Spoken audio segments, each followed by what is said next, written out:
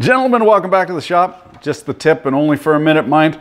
We're going to go over this here Cartesian robot. It's a very rigid robot, also known as a CNC. And yes, paraphrasing Weisenstein, it's only as dumb as you make it, but no simpler. Something like that. I'm going to show you a couple tools now I cannot do without. And they are not the typical tools, which you think, you know, half-inch end mill and so forth. Here's the first of them. This little guy is a fan. I got a lot of respect for professional machinists. Most of them run rings right around regular mortals because they actually build things. And the good ones are constantly thinking of better ways to do stuff, like maybe close the door before you turn on the coolant. As you can see, this thing makes a hell of a mess, goes through one whopping great load of milk. You can see, well, as I was saying, a good machinist always thinking of better ways to do things. Now this is a typical après shift situation. Cleaning and probing tend to run roughly 20% of your day. So if you continually do things over and you find yourself doing the same thing over and over and over, this Cartesian robot has an opportunity there to automate some of those processes. Now, I ain't the sharpest rocket in the bedside table. It took me about 6 months to do this, but eventually I caught on.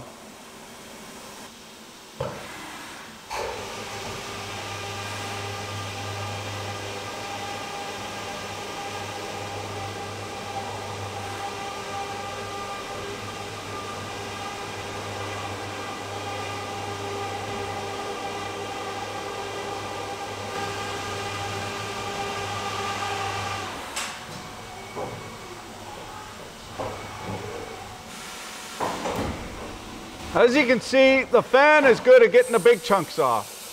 For getting right in there, I use that copper dingus end. I'll show you here momentarily.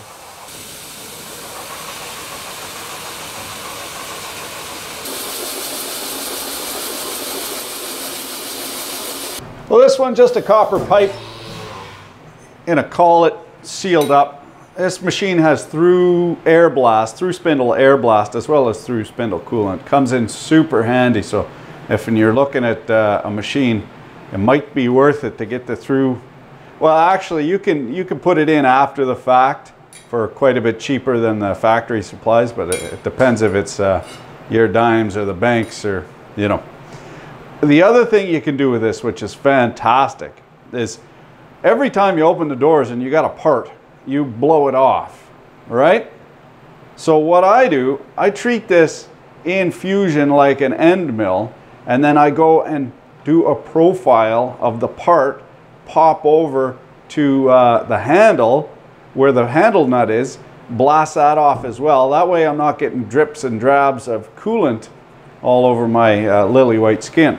Here's the panometric fan from the usual scumbags. Now, you're supposed to ramp this up slow, max RPM 6,000. Your mileage may vary. I just let her all she'll suffer, and you can see it's kind of, you know, going in and manually inputting S3000 into the program and then you know, to ramp it up. That's far too much hassle. There's a reason those machines have bulletproof glass, am I right? Now, the next tool, I don't pull out very often, but when I do, it comes in mighty handy. You're breaking these things.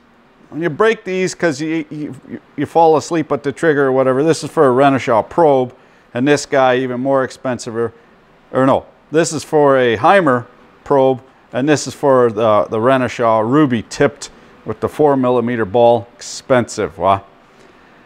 What I do is you pull this guy out. Hey, yeah, Prudence. She ain't gonna like it, but are those open hoof shoes you're wearing?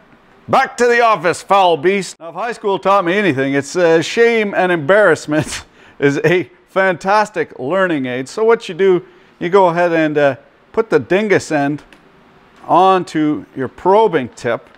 Guys are gonna ask what kind of feeds and speeds. I would just say, you know, whatever feels comfortable. you're going to want to start out pretty gentle and work your way up from there as you're more and more comfortable with it.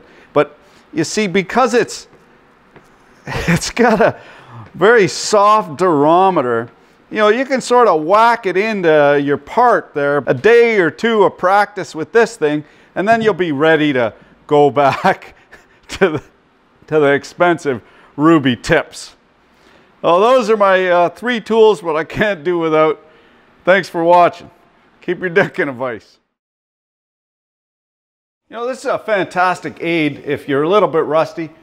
We're all human. We all do it. And it's good to remind yourself to be careful while you're touching off